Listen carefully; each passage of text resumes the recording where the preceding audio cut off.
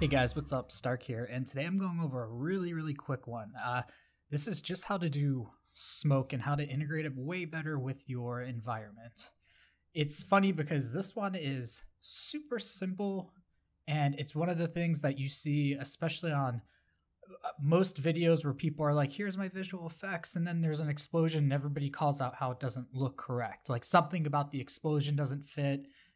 Like they may have a perfect track, but it's like the color's off or something like that. And usually I would say it's mostly the smoke, not so much the fire because it's self-illuminated. That does factor into it, obviously, because you have to still like color match it to the scene, but mostly the smoke is the dead giveaway. So I found this scene that just, it's super flashy, okay?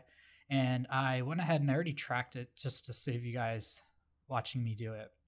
It's gonna go super quick. And this is almost very similar to the previous tutorial of the lens grime, okay? And one of the themes, again, I keep bringing up is everything in compositing is just passing data, switching matte or using mats, stuff like that. So what we're gonna do is I have this smoke thing right here, okay? And I'm actually, just for now, I'm gonna put it into screen mode because we're gonna actually pre-comp it. But this is mostly because I just wanna find like a good area right here, and what we're going to do is attach it to the track. Let's try this. Sorry, attach it to the track. So now we have this guy moving, and a lot of times this is something people do, and they'll put it in like screen, and then they'll do this, and then maybe come in here and like let's do a hue saturate, and then let's just change to, hold on, bring this out. Hue colorize. Terrible. I mean, this isn't good at all, you know? I mean, it's doing the whole thing, but you get the point. Mostly on the smoke is what I'm talking about. So what we're actually going to do is duplicate this guy. And again, going really fast here, we're going to just pre-comp it, and we're going to call this our smoke, okay? And I'll worry about that in a second. I'm not going to do the overlay. But what we're going to do is, first of all, let's turn on motion blur because the camera's moving and it is tracking, okay? And then we're going to shut off our smoke. We'll shut off our track just to get this in there. And then we're going to just do a Luma matte, okay? Now, if we go back, it's not going to show up because it's literally just the exact same copy, okay? Or let me actually get it to where it's at and then show you here. So what we could do is two things. One is we're going to do a box blur. Fast box blur. We'll change it to, let's say 30, okay? But not on the smoke, sorry. On the concert. And what this does is it's going to give us just the general light, as you could see, okay? And because it is smoke, it's a volume. So I'm going to actually put this in additive mode instead of screen on the next one up. It's not going to make too much of a difference, but it's just one of those things that makes me feel better about. But as you could see, just blurring this and then using it, we're going to get the light looking like it's scattering inside.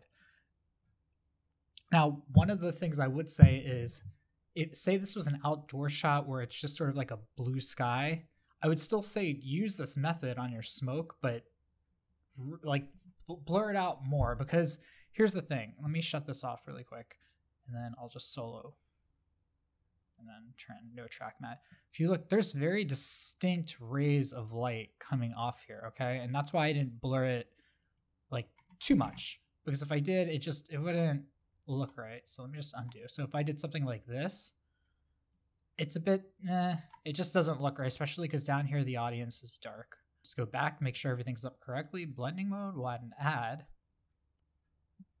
Okay, so cool. So we have this guy, we have our motion blur, and then we're just gonna go up. I kind of don't want that to leave where it's at. I want it to be more centered. So yeah, like this. So when we go back up, you're gonna see that it's blocking it, and we'll just go here, we'll put it into an additive mode.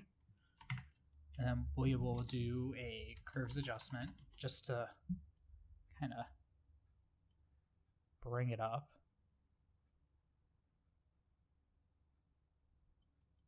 Okay, so we'll just 30 right there. And you can see how it, because the lights are distinct, how it kind of goes in there, right? So that's kind of, it's really good. And where in the dark areas, it doesn't. It's not going to really light it up, especially down here with audiences. So we'll go back to the concert and you'll start to see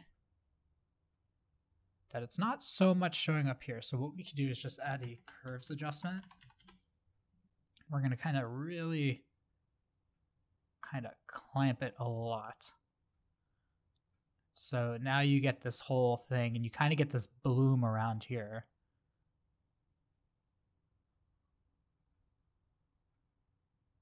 So it really fits in, and it's also tracked and has the motion blur. Now the only other thing I would say is if you look when the lights are on, it's kind of blurry here. So we could just go ahead and add a camera lens blur. And I'll put it down to like 3. Something like that. But it's cool, especially when it gets dark and then you have this. It's almost like the rays are going through. But again, you could just, let's make a new viewer, because I do this a lot when I have to do pyro stuff actually. So if you lower that, it's going to be more distinct and you'll get more of a halo-y thing. Whereas if you blow it out too much, you'll get kind of that. It's exactly like the other one. So maybe that isn't too bad. Maybe like a little bit over 100. So I'll close this out. Go to our concert. Maybe bring this down just so we're getting the general colors.